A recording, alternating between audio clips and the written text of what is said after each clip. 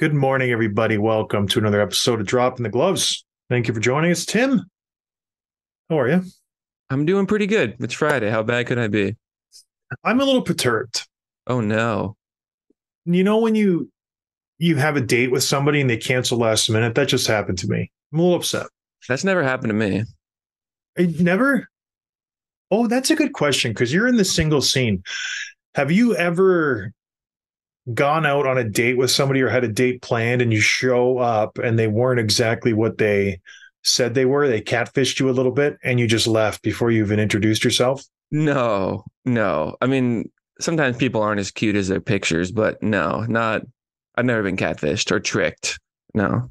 Honest, I mean, so you go on 10 dates, 10 different women. How often is the picture in their profile just way nicer than they look in person? Or is it usually pretty close? It's usually pretty close in my experience. I think the bigger thing from what I've heard is that guys like lie about their height more. Like anything above 5'9" to 6 feet is actually 5'8", 5'9". If they say they're 5'11", then they're 5'8". Do If people they say say, their height in their profile? yeah, They yeah, do.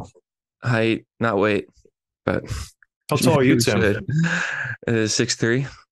Wow. So that means you're actually 6'2"? Uh, well, I'm somewhere between 6'2" and 6'3". So it does ring true. You are, yes, okay. Yeah, it Gosh, depends. I'd be a hit on the dating apps. 6'8", 3/4. Ching ching. That's Yeah, almost too tall. That's too tall. yeah, you're way taller than a person's supposed to be. I know. I know. I'm lucky I met my wife when I did. All right, moving on. This episode is brought to you by our friends at Give Better. They're fantastic. I talk about them every show because I love them. Visit givebetter.app/DTG. Take a quick little survey, Tim. Time's running out. 2 weeks away from the big draw. 2 tickets, any NHL game that you want, which is unheard of.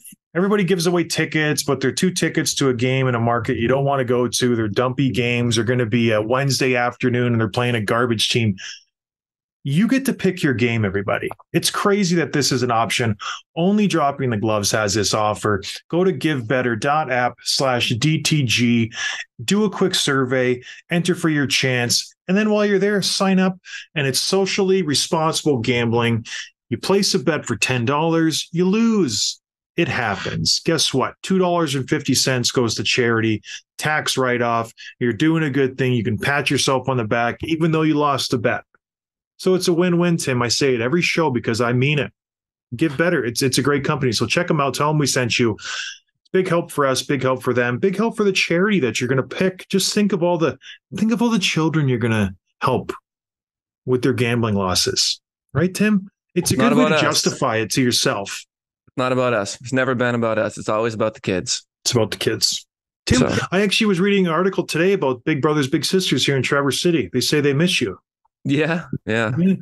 They mentioned you by name. They said it's been a real morale kind of downward turn since Tim Wurzburger left the area. Kids miss Well, him. that makes sense. That checks out. Yeah, that was the best. You know who else has a morale kind of bummer this week is the Ottawa Senators owner. Why did he have a little bad week, Tim? What's going on in Ottawa? Yeah, this is a crazy story, and I kind of went deep on it because I didn't really feel like I understood all the details. I just know that they got fined. They're gonna have to give up a draft pick, and the new owner, Michael Andlauer, goes out and just roast the league, roast the ownership, roast his GM. Pierre Dorian was fired. So before we get to that stuff, let's go back. We'll go back to the beginning of the story. The NHL announced that the Senators must forfeit a future first round pick over the next 3 years. They get to choose which year for their role in the botched deal because they did not originally supply Dadonov's no trade list to the Golden Knights upon his arrival in 2021. So they get to pick which. So back in 2022, Vegas had egg on their face, quote unquote, from this article from Daily Faceoff.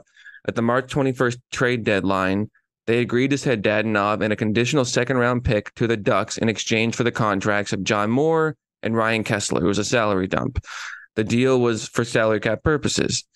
Pending the trade call, Dadonov's agent nixed the deal and said Anaheim was one of his 10-team no-trade list.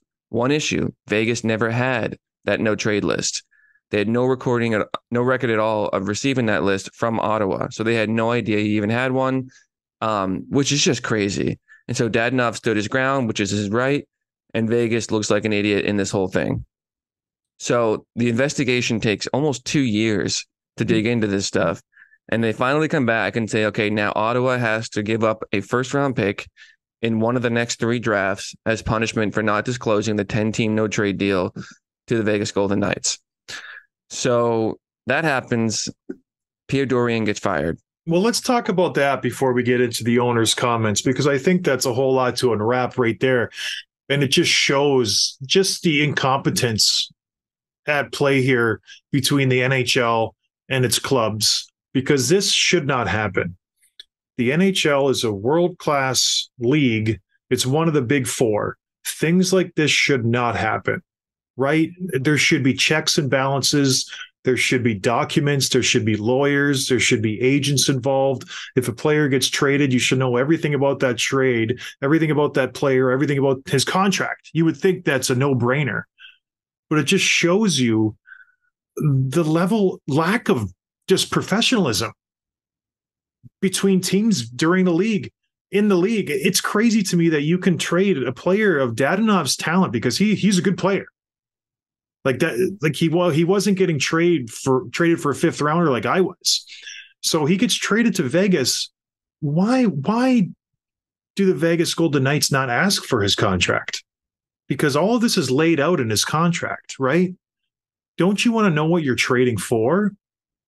And I don't know who the GM at the time was for Vegas, if it was McCrimmon or it was George McPhee, who it was. But do you think this was a play by the Vegas Golden Knights to say, we never saw anything, we're not going to ask for anything? I don't know. This just seems so bizarre to me that you're trading for a guy and you wouldn't ask for his contract, because it's all laid out. It's public knowledge. I can go find his contract right now. You go to capfriendly.com. It says, okay, no trade clause. When does that kick in? How long is that for? New move clause.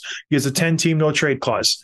It's there. Like, we do it all the time, Tim. I don't understand how this doesn't get figured out. And so I don't. This is more Vegas's fault just as much as it's Ottawa's fault, but it all stems from Pierre Dorion. I guess he's culpable. He's the guy who has to send along everything and notify the Vegas Golden Knights GM, like, hey, this is his contract. This was the 10 teams that he submitted, and you only get to submit those 10 teams once, apparently. I've never had that, but it looks like if you have an 8-year contract and you get asked for a 10-team list in year 2, that's the list you have to ride with for the rest of the way, regardless of how things change and families and standings and teams and whatever. That's your 10 teams. So Pierre did not send that list along with Evgeny Dadonov when he went to Vegas, and herein lies the problem. So to me, the punishment is pretty harsh. And now, hey, you're the GM of who knows who the GM is of the Ottawa Senators at this point. Which year do you pick? Is it 2020? Like, which year do you pick? It's almost one of these things where you kick the can down the road and you're like, oh, we'll be good in 2026. So that's the draft pick we're going to use because it's going to be in the lower 20s. Fast forward, it could be a terrible decision if your team just craters and you have injuries. Now you're looking at giving up a lottery pick potentially because your team tanks that year. So it's almost like a bird in the hand is worth 2 in the bush, because you don't know what you're expecting. How is that year going to play out? You're expecting your team to be good. All of a sudden you stink, and now you're giving up a high draft pick, whereas a 2024 draft pick could have been maybe a 15 or 16. What do you do, Tim? Just that first question. Which year would you pick if you're the Ottawa Senators right now? Well, there's so many layers to it because they have 24 hours after the culmination of the draft lottery. So there's like clear...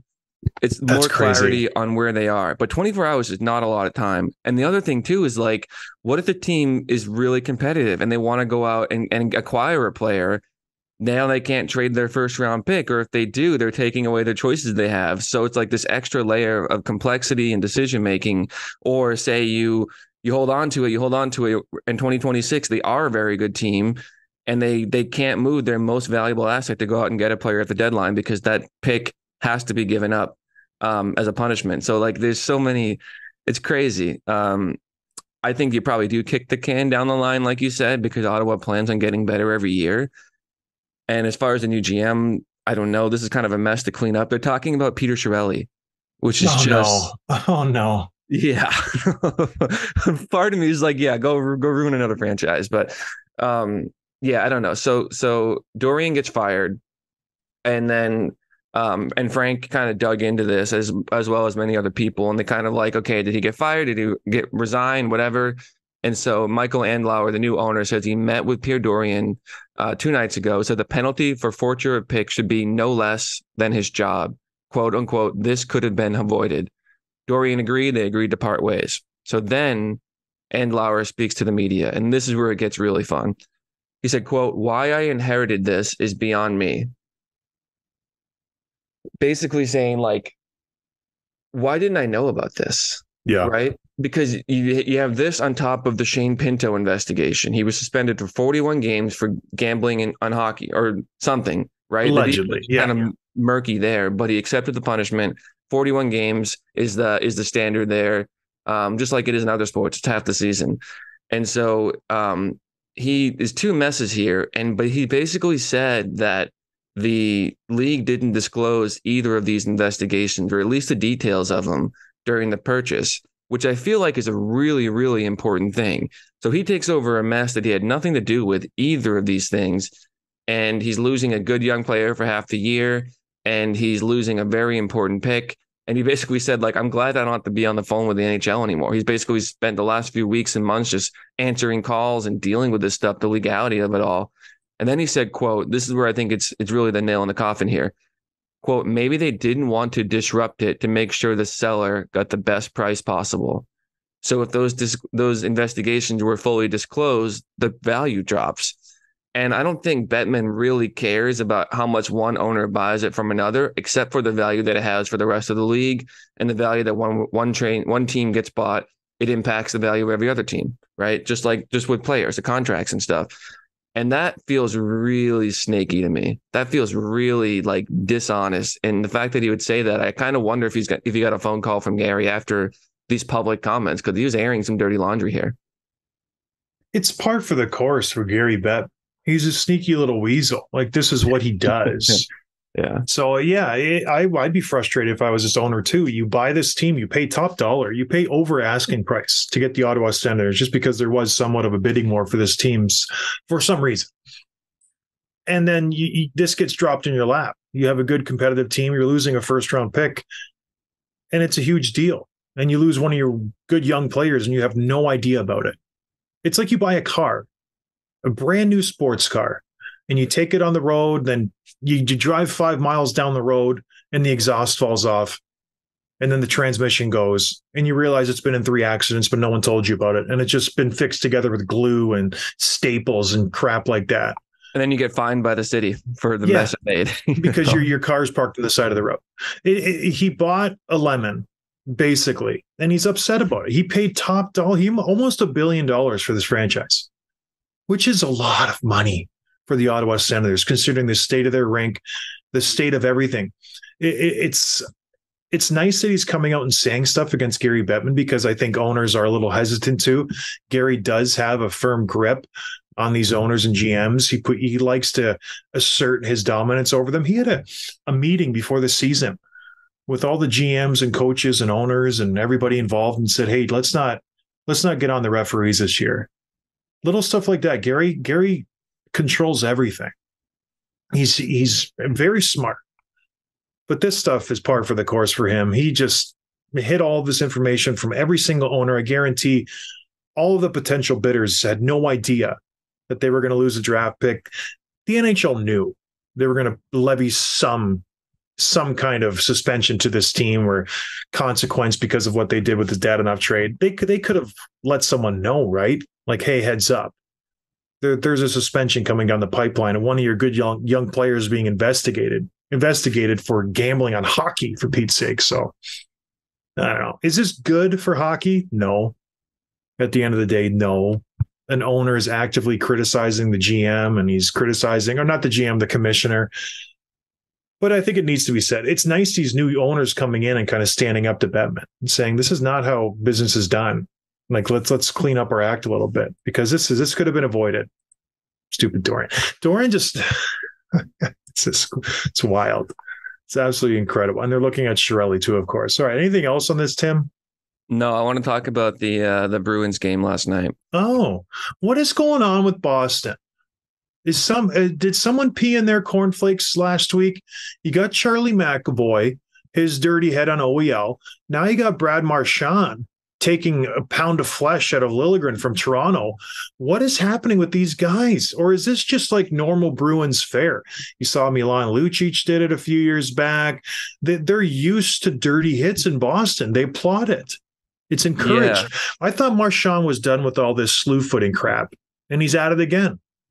So yeah, the Bruins have not done a lot this week to create good faith among all the rest of the fans in hockey, because they already don't like him, and then two kind of minimum questionable, maximum viciously dirty plays. Okay, say that again. Week. Minimum questionable, maximum what? Viciously dirty. At a minimum, it's questionable, these hits. At a max, it's as bad as it gets. Yeah. And you said some pretty strong words on McAvoy's hit on the last episode.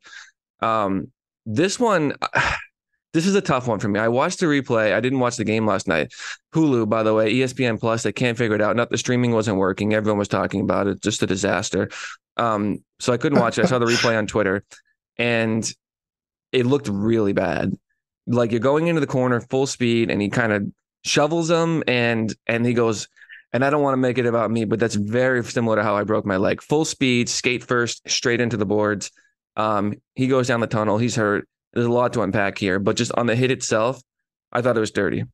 And I'm reading more, and Biz put out a tweet that was a little bit controversial, saying Liljegren initiated the contact. They kind of scrambling for position at that point. Marchand won. Maybe it should be a tripping penalty, but not intention injury, not a dirty play. Liljegren goes in.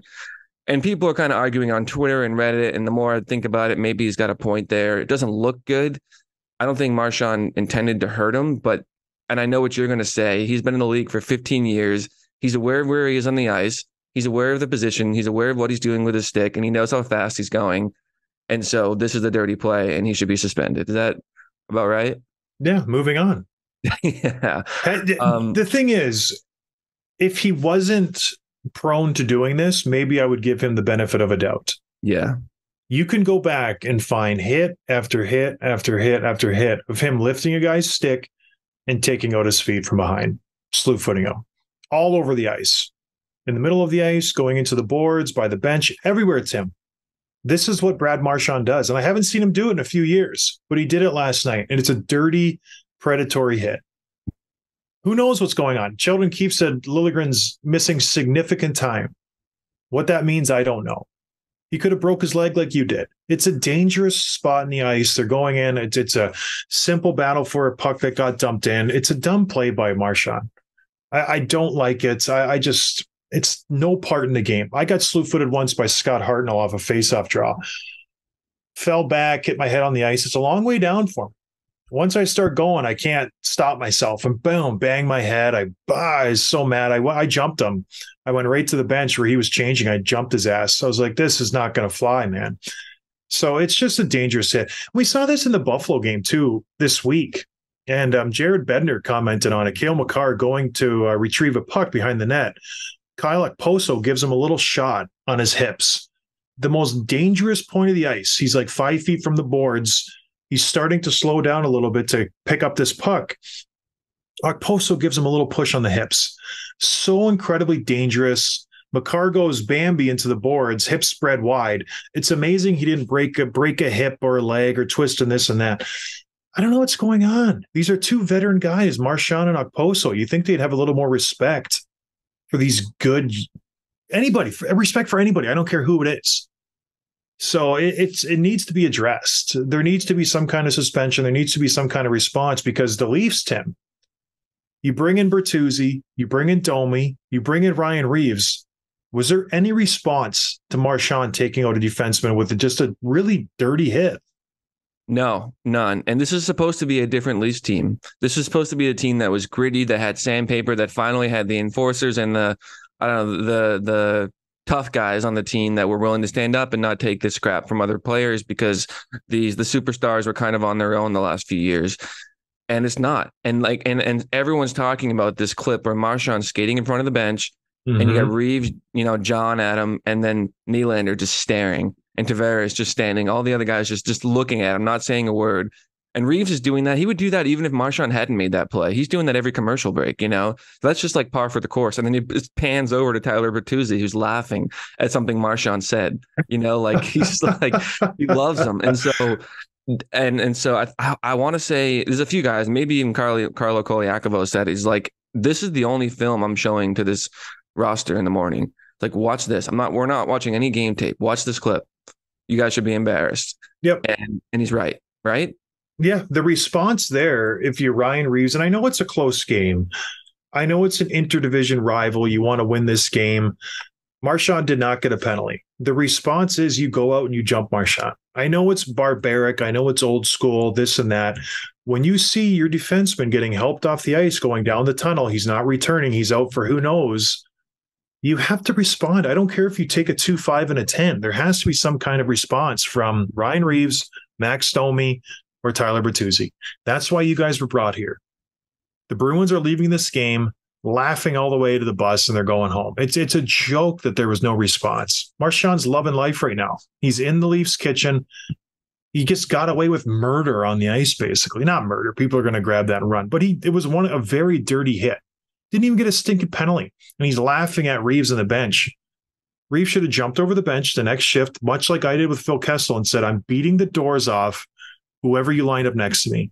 You should have went over to Jim Montgomery, the head coach of the Boston Bruins, and says, whoever you put out, I'm going to destroy right now. That's it. And then it would have been done. We would have taken care of business. Marchand would have known, hey, well, maybe I don't do that next time. And we would have moved on. You would have had a 2-minute penalty to kill because you would have got 2 for instigating, and that would have been the end of it. He didn't do it. Obviously didn't do it. It's frustrating because that's what you're there for. You're losing credibility by just sitting there yapping on the bench. People look at that and they just laugh at you because they know you didn't do anything at the end of the day, and empty threats are useless. They're absolutely useless. So good for Marchand. He got away with it. I don't think he'll get suspended because he's plays for the Bruins. Okay. And McAvoy just got 4 games not 3 days ago. So let's not say the Bruins are above being suspended. And guess what? He's appealing the suspension. Yeah, he is. But that has nothing to do with the league. That's his prerogative. That goes straight to Bettman anyway. Oh, shocker. We'll see where the suspension lands. Jacobs, ding, ding, ding, ding. Oh, hey, for Gary, sure. It's me. Without a doubt. Did you get the gift basket? Tim, I've seen the inner workings of this machine. You have no idea. I've been suspended multiple times. The whole All-Star game gave me a look behind the curtain. Who's behind there pulling all the strings? It's Gary Bettman, and it's his owner, little partnership he's got there, his group of flackies who he hangs around with, and Jeremy Jacobs is one of them. So I know how things go down. They can get stuff done if they want to. So we'll see where Charlie McAvoy's suspension ends up. It should have been 7 to 10. He got lucky with only 4, and now who knows where it's going to end up after Gary gets his greasy fingers all over it. But yeah, Gary can also increase it too. You honestly believe he's going to increase it? Bruins get a lot of bad hits from the league. They got a target on their back, and nothing ever goes their way. So we'll know. Who knows? Yeah, not a chance. But back to Ryan Reeves. He should have stepped up. I'm actually disappointed that he didn't have some kind of response. There was no pushback. It was just say la vie, move on. I'm going to talk to you from the bench, and that was it. But I don't know. Maybe it's the coach. He didn't put him out. O'Keefe didn't do anything for him, but it was a very lackluster response from the Toronto Maple Leafs. They go on to lose the game. It is what it is. Moving on. What are we talking about next, Tim? Well, okay. The Sharks Canucks game last night. Oh my gosh. 10-1. I don't really want to spend a lot of time on the game itself. 10-0. It was 10-0 at one point. Yeah. Just embarrassing. It's almost embarrassing for the Canucks too. It's just like, you don't think so? It's like, are they embarrassed to win by that much? It's so strange. It's Do you know how fun it is? You don't, but it is so fun to be on the ice when you're just dominating a team. You can relax, like. You can have some fun, and everybody's just loosey-goosey, and everything is going right. You're scoring at will. The other team's getting frustrated. it's a fun time to be on the ice. You're racking up pluses. Tyler Myers was +4. I don't think he's been +4 in probably 15 years. His rookie year. Yeah. So everything's going right for the Vancouver Canucks. It was a great game. They're not embarrassed whatsoever. So let me ask you this. Guys are getting power play time who don't deserve it. The fourth line guys, that's the best part. That's my third question. Period. Yeah. What's your question? 8-0 after 2. How many minutes are you playing in the third period? 10. I'm playing half the period. I'm never leaving the ice. It's so fun. It really is a pleasure to get out there and just play.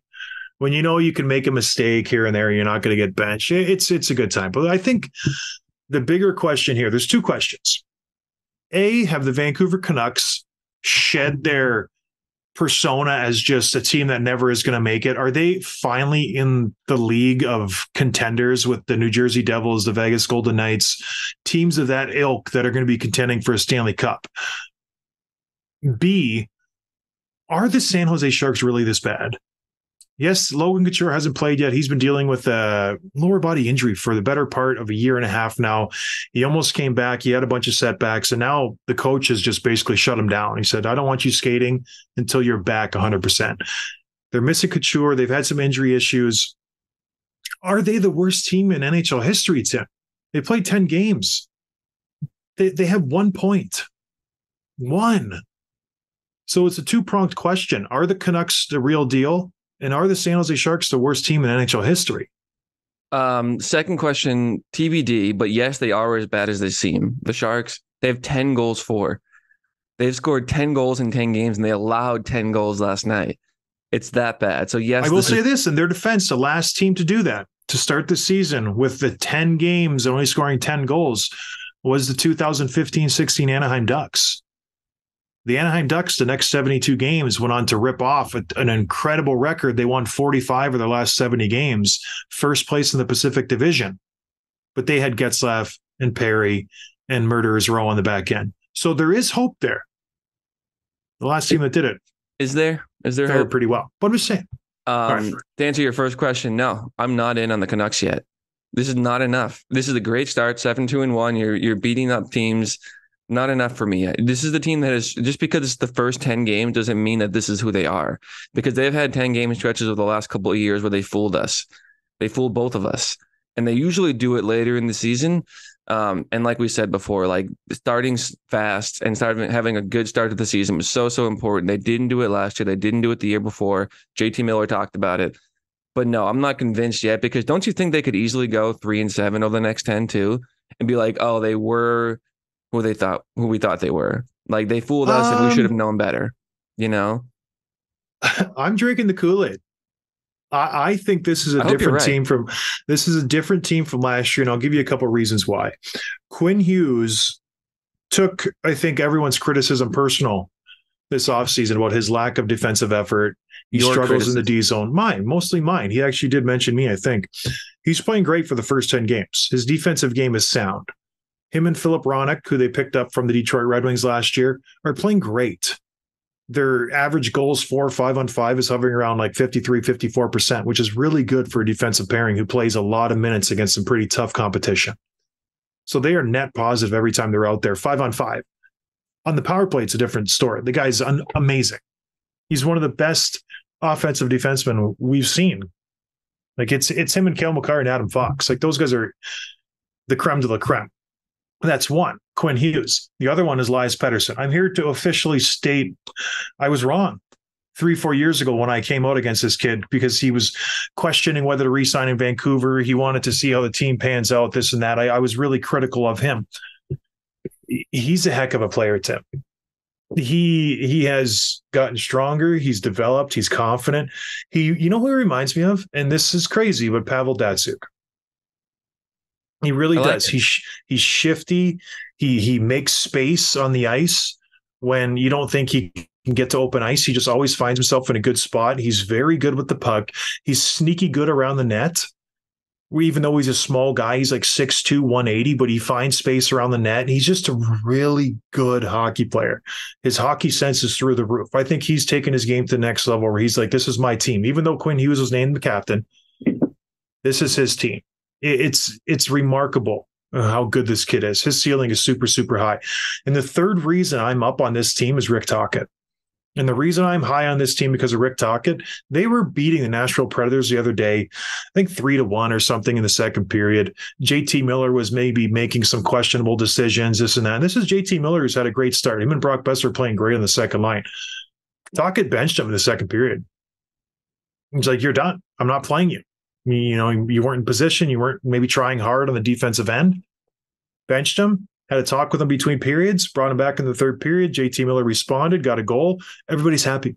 That doesn't happen with Bruce Boudreau, who's every player's favorite coach because he's just happy-go-lucky. There's no consequences. Everybody goes out and plays their own game, and who cares? We know we're not going to get in trouble. We're not going to get benched, this and that. Rick Tocchet has brought a sense of stability to this team. He's brought accountability, and he's proving it night in and night out to their best players. When they're winning, he's still benching guys. So good for them. I think this is a different team from years past. I think they will make the playoffs. They're the highest scoring team in the league, Tim. 46 goals for in 10 games. Yeah, the 10 versus the Sharks help, but that's still a heck of a lot of goals. The next highest is like 42. So good for the Canucks. My question is, what's their ceiling? How high can they go? The ceiling is the cup. I think so? If everything goes right for them, sure. I'm still not convinced that it will, but like we know this team has been good on paper for several years, and we know when these guys are all doing what they're capable of, which right now is happening, that this is an elite team. We'll see if they can do it for 82. We'll see if they can do it in the playoffs. But yeah, that's their ceiling. And they're really good between the pipes. They're really good in the back end. There probably will be a team that can add at the deadline. So yeah, I feel like they are a team that can go out and contend at their high level. I'm not convinced they will, but yeah, I would say that's their ceiling. Yeah. I don't know if the cup is quite there yet. They would have to maybe add a piece, but yeah, maybe it was OEL. He was the problem all along. They get rid of him and all of a sudden they're flying. But good for the Canucks.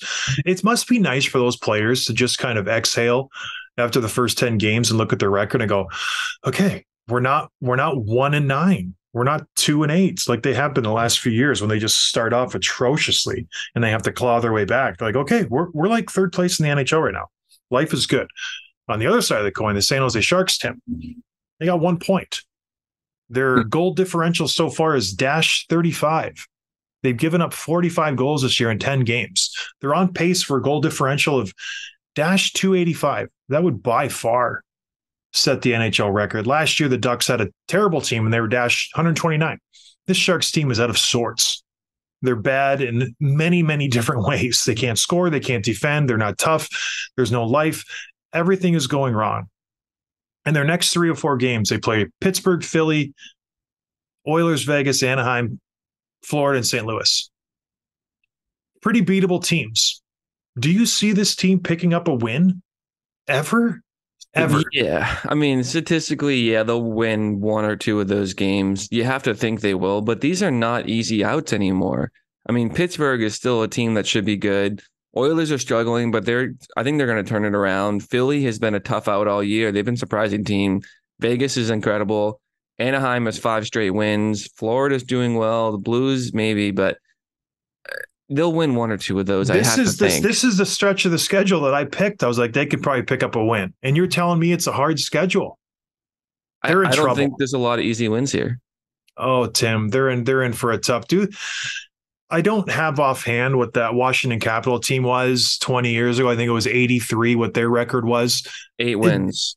Does this team have a chance to come close to that? They have 72 games now. They've lost the first 10.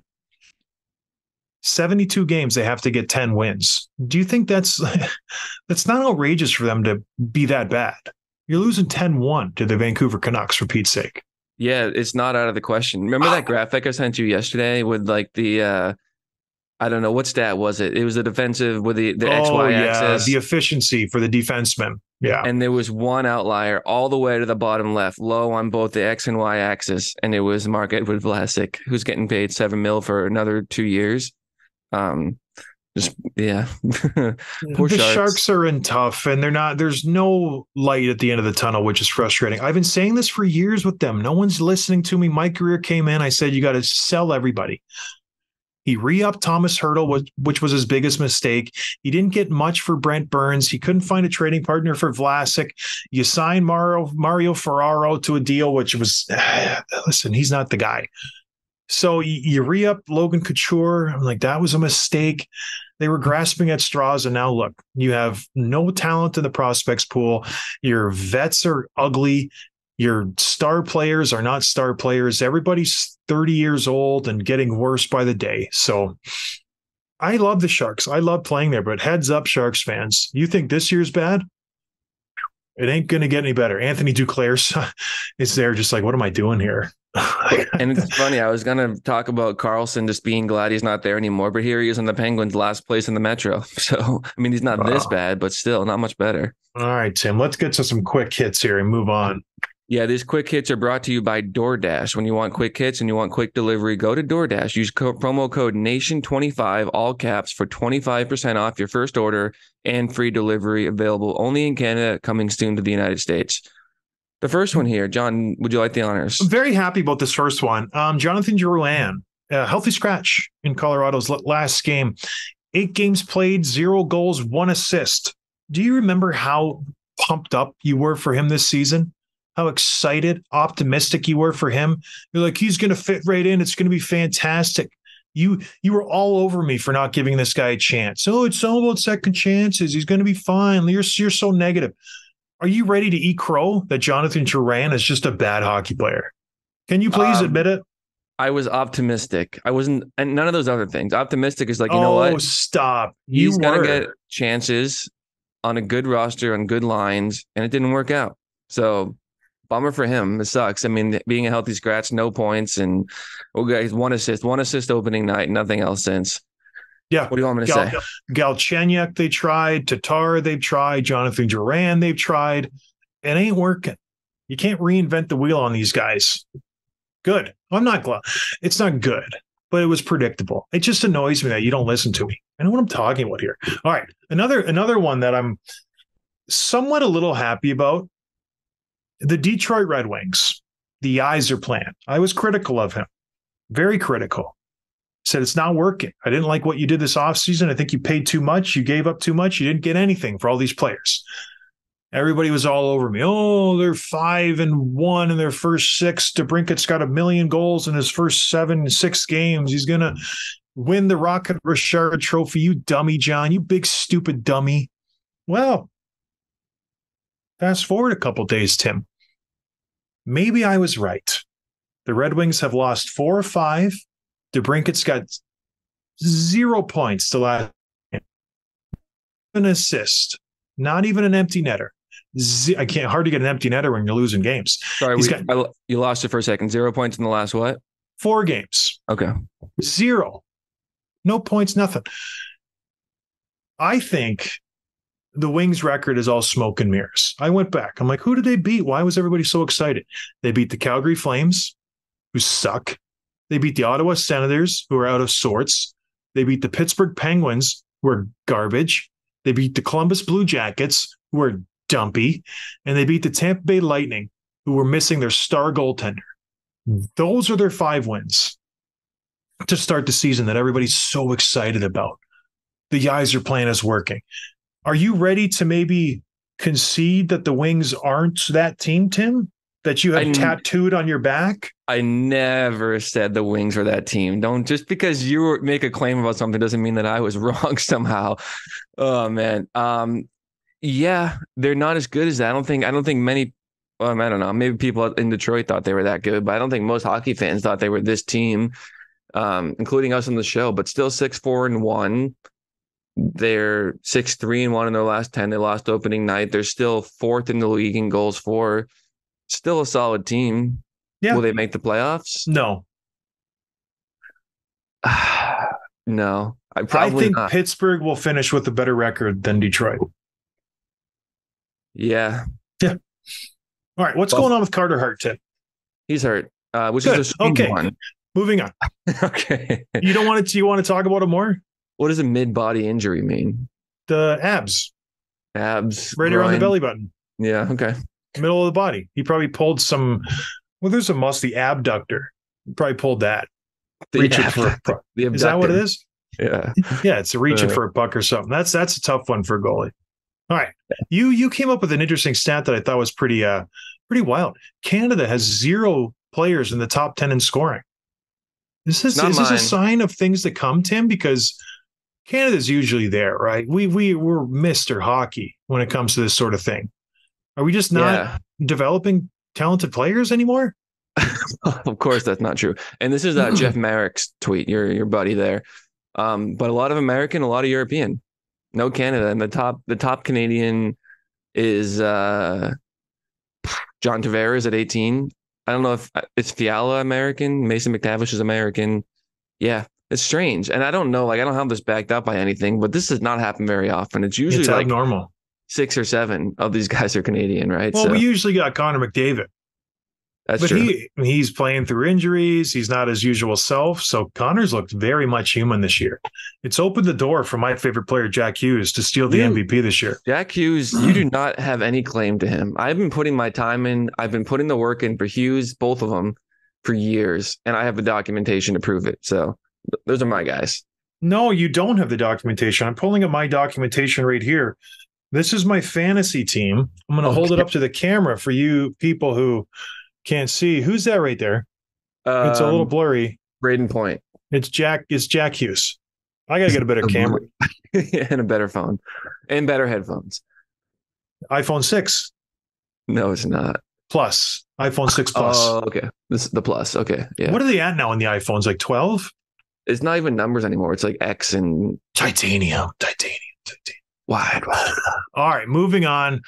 McAvoy is going to appeal his suspension. I don't know why. It's so dumb. I hope he gets more. And then, you mentioned the Ducks. 5 straight after starting 1-4. It's time to maybe rethink. Trevor Zegras not doing anything, but everybody else starting to pick their game up pretty well. Well, isn't that strange that they were playing well and they're supposed to be like their star player isn't? But yeah, I think we should maybe next week, if they're still doing well, we'll spend a little time on them because Troy Terry's doing his thing. Mason McTavish is like 12th in the league in points right now. Yeah. Leo Carlson's doing his thing. And so, yeah, good for them. But again, is this just a case because it's not a good competitive league out there? And so did they get the opportunity to play some bad teams? When you look at the teams who they beat Anaheim last game. You go back into October, they're beating Pittsburgh. They're beating Anaheim, Philly. Arizona, Pittsburgh, Philly. They had a nice win in Boston, 4-3. But then, you get Columbus again. They're playing subpar competition. So I don't know. Maybe I put too much weight in those sort of things because you have to beat the teams that are better, that you're better than. So good for them. It's nice. At least there's a couple California teams who showed up. LA's playing well. Anaheim's playing well. San Jose. It ain't good. Anything else, Tim? No. Any plans for the weekend? I don't know. Oh, poker tournament tonight. Very excited. Nice. It'll be good. Other than that, what about you? Going out? Going to catfishing people? I'm 6'3", I promise. No plans. No plans. Have you ever gone on a date? No. And then the person didn't show up? No. Because they saw you and were like, oh, saw me in the window. Yeah. Kept walking. Nah. It's fascinating. Who wouldn't want to see this? Come on. I'm just wondering, how many dating apps do you have on your phone? 2. What are they? Hinge and Twitter? Or Bumble. Hinge and Bumble. Yeah. What's the other one that's popular? Tinder. Not Tinder. Is that too sleazy for you? Yeah. It is. Yeah. I'm not very active right now. You're 31 right now, Tim. You got to get your stuff together. 33. 30. Oh my gosh. We got to get stuff. Hey, all right. Pop trivia question. I just remember this. I forgot to put it on the agenda. Who is the longest tenured coach in the NHL right now with the same team? Longest tenured, same team. Oh boy. Is it Sheldon Keefe? Nope. I don't know. He's a cup winner. Well, it's not Bruce Cassidy, so I don't know. John Cooper. Cooper, Lightning. I like that. Yeah. He's still got a few years before he gets fired. All right. Good question. All right, everybody. Thanks for listening. We'll talk to you guys next week. Cheers.